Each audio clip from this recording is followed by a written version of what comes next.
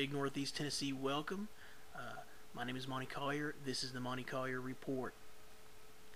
Every now and then, I get an email from somebody asking me about Fred Phelps and Westboro Baptist Church. Usually the individual asks something like this: is Fred Phelps a Calvinist? Well, let's go ahead and answer that question. Is Fred Phelps a Calvinist? The answer is no. That's a negative. Fred Phelps is not a Calvinist. Westboro Baptist Church is not a Calvinist church. Once again, for the record, the answer is no. Thinking that homosexual behavior is wicked does not make one a Calvinist.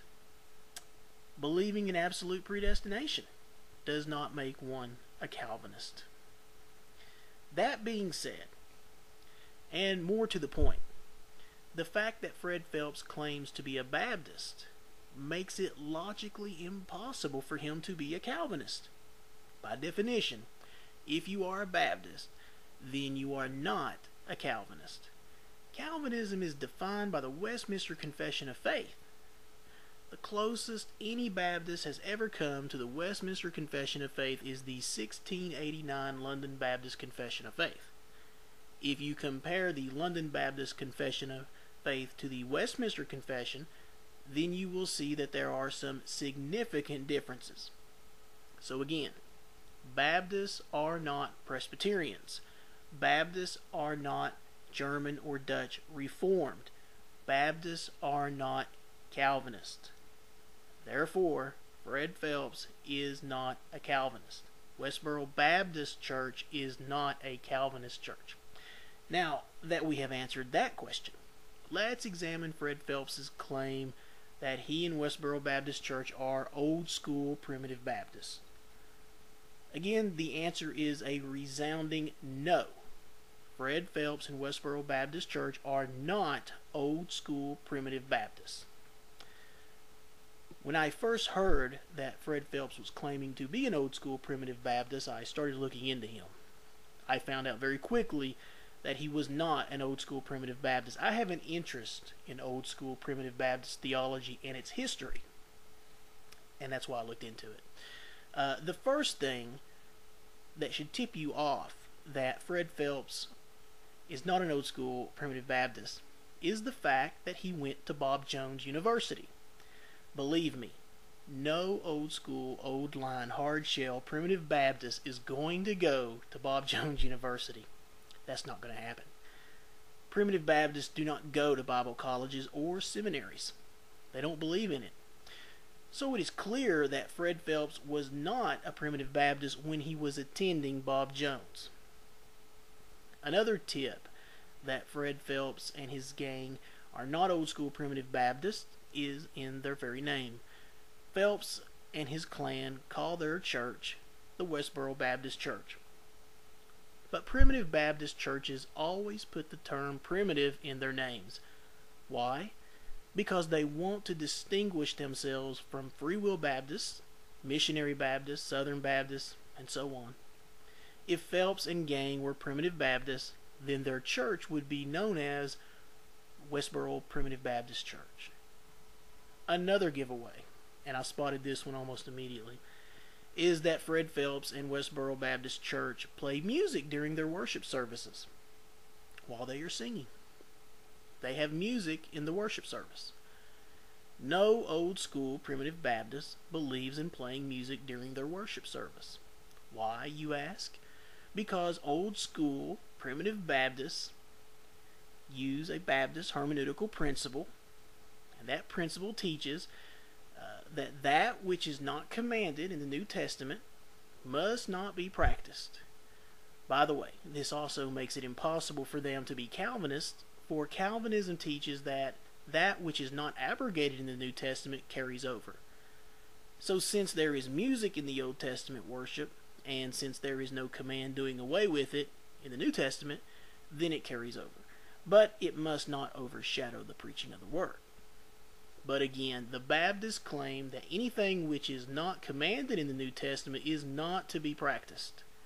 So since the New Testament church is not commanded to play instruments in the New Testament, then old school primitive Baptists do not allow their congregations to do so. That's why they don't allow music when they sing in the congregation during the worship service. They sing a cappella. And they're very good at it too. Fred Phelps and his congregation have this big piano right there in the sanctuary, and they use it during worship. You would think Phelps would have actually looked into Primitive Baptist distinctions before claiming to be one, but foolish people make foolish mistakes. On this Baptist hermeneutical principle, dancing is also forbidden, but you can watch Phelps's granddaughters dance away on their many websites if you go and watch their music videos.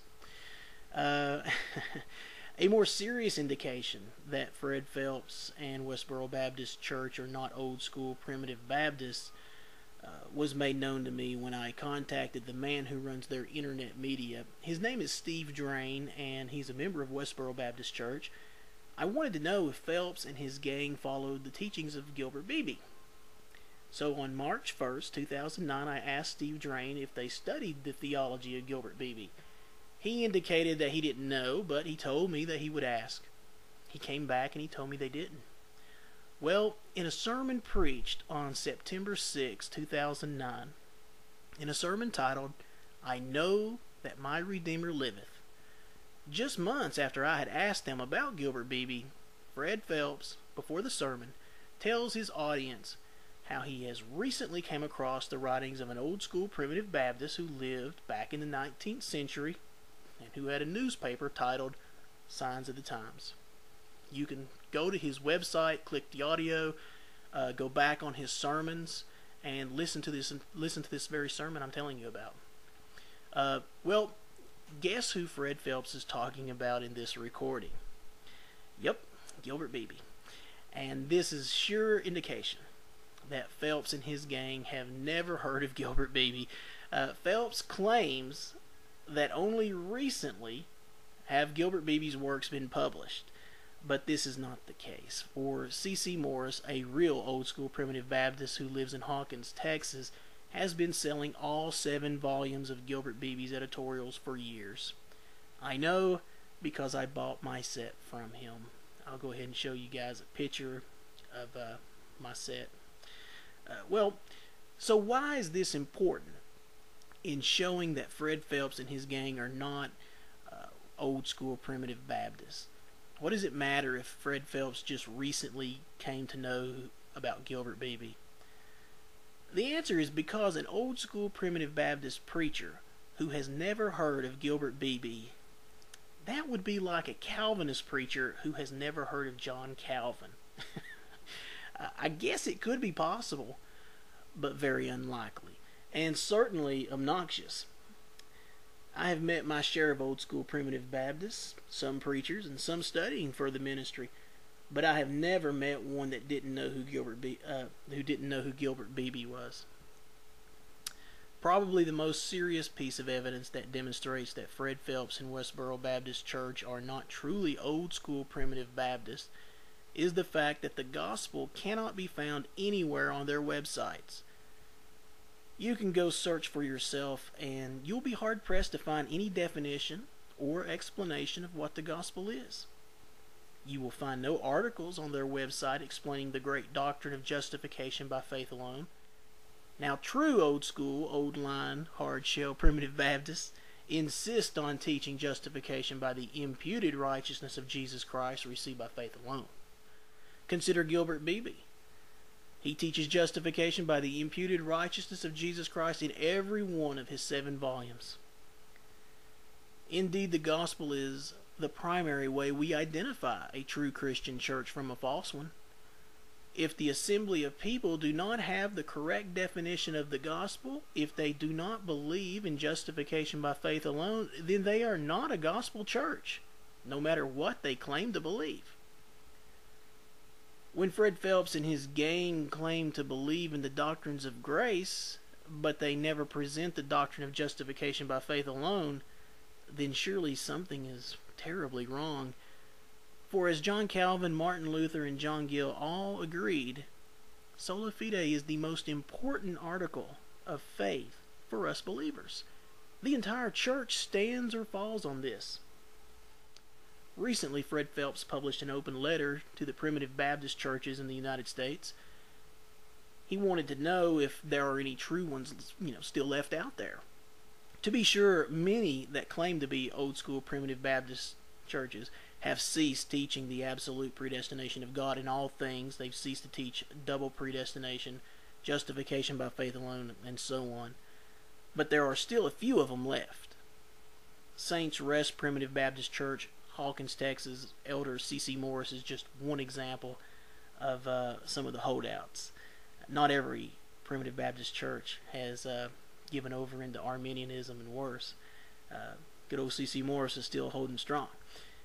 In his open letter to the primitive Baptists, Fred Phelps in Westboro Baptist Church lists 27 things they believe indicate a true church. Sadly, not one of these 27 things is belief in the gospel of Jesus Christ. Not one of these 27 things insist on the pure teaching of justification by faith alone. Like I said earlier, Phelps and his gang simply do not realize that the primary mark of a true church is the pure teaching of the gospel of Jesus Christ. At one point in the letter on page 22, I'll put a link to the letter in the description box for you guys if you want to read it for yourself. On page 22 of Phelps' letter, Phelps and his church write the following, and I quote, "Some primitive Baptists say we are too hard and that we do not preach Jesus enough. We preach Christ through repentance and obedience," end quote. Apparently, Westboro Baptist Church ran into some folks who told them their problem was that they do not preach the gospel enough. True old school primitive Baptists do adhere to a proper distinction between law and gospel. And you have to understand that never preaching the gospel is a violation of the law-gospel distinction. Notice Westboro Baptist Church's claim that they preach Jesus Christ through repentance and obedience. This is not the gospel. The gospel is not repent. The gospel is not obedience to God's law. The gospel is only about God's perfect work in Jesus Christ for us. The gospel is about who Jesus Christ is and what Jesus Christ did for us, his particular people, the elect, about 2,000 years ago. The gospel is about Jesus Christ having our sins imputed to him, forgiving us of our sins, while his perfect righteousness is imputed to us, giving us title to eternal life. The gospel is about Jesus Christ propitiating the wrath of God for us, expiating for our sins. The gospel is not about our obedience. The gospel is not about anything we do, but it is only about what Jesus did for us. Westboro Baptist Church's claim on page 22 of their open letter to the primitive Baptists indicates that they believe in the heresy of lordship salvation. And this indicates they are not Calvinists, not old school primitive Baptists, not even Christians.